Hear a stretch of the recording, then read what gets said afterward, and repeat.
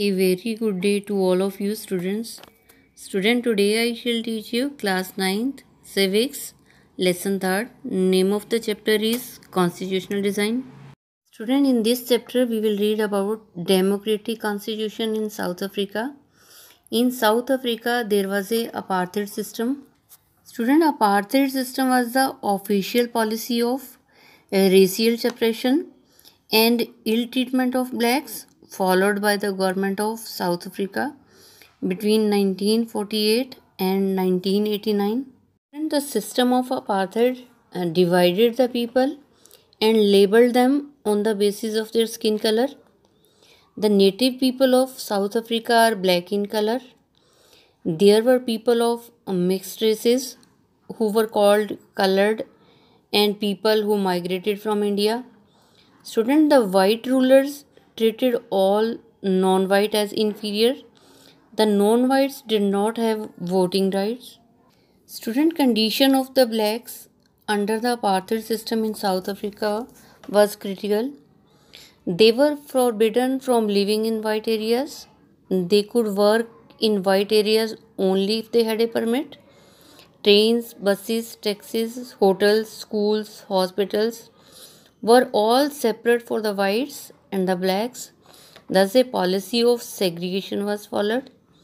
They could not even visit the churches where the whites worshipped.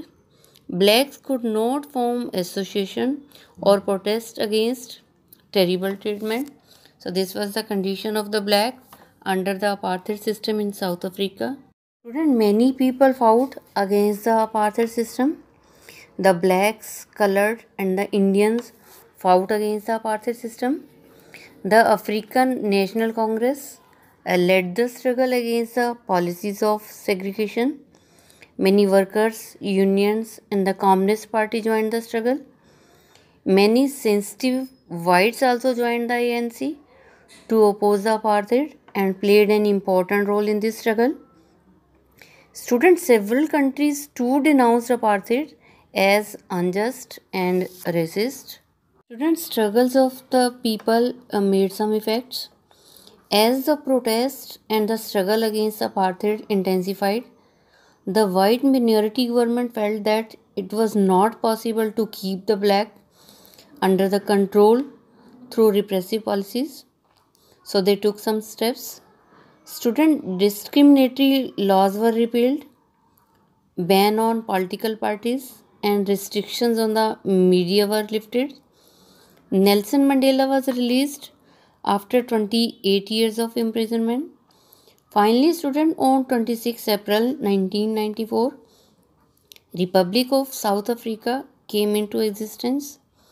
The apartheid rule came to an end, paving the way for the formation of a multiracial government. Nelson Mandela was tried for treason by the white South African government. He and 7 other leaders were sentenced to life imprisonment in 1964 for daring to oppose the apartheid regime in his country.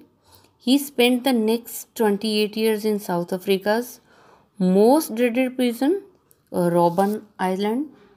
Nelson Mandela was the first president of this new South Africa. And after 28 years of imprisonment, Nelson Mandela walked out of the jail as a free man.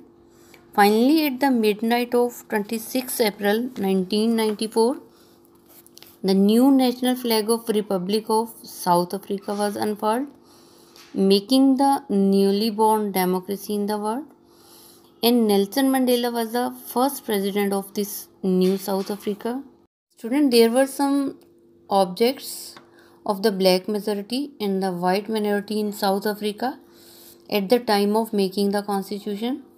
The black majority was keen to have the democratic principle of majority rule in the country and to have social and economic rights. The white minorities wanted to protect its privilege and its property. The compromise was reached. The whites agreed on the principle of majority rule and that of one person and one vote and one value. They also agreed to accept some basic rights for the poor and the workers. The blacks agreed that majority rule would not be absolute. They also agreed that the majority would not take away the property of the white minority.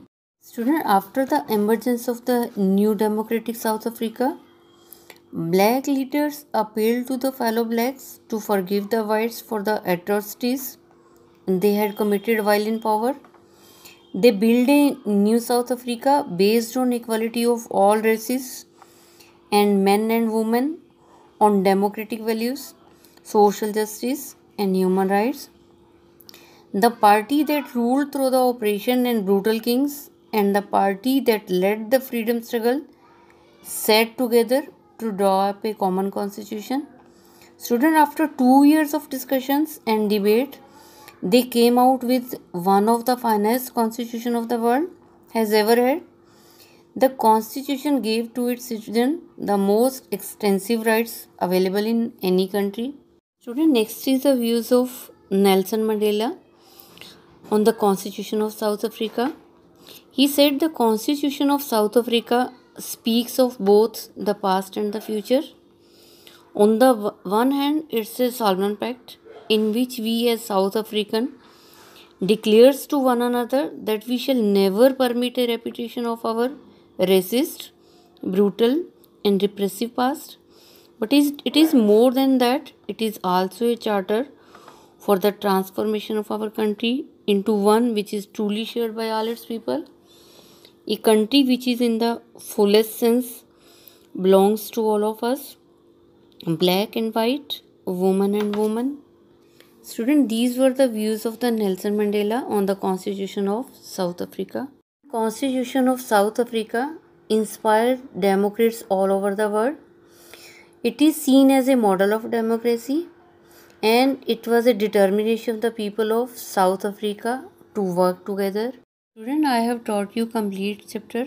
I think you might have understood. So you like it, share it to other students to get education. You subscribe it for my next educational video. Thank you. Have a nice day. God bless you all.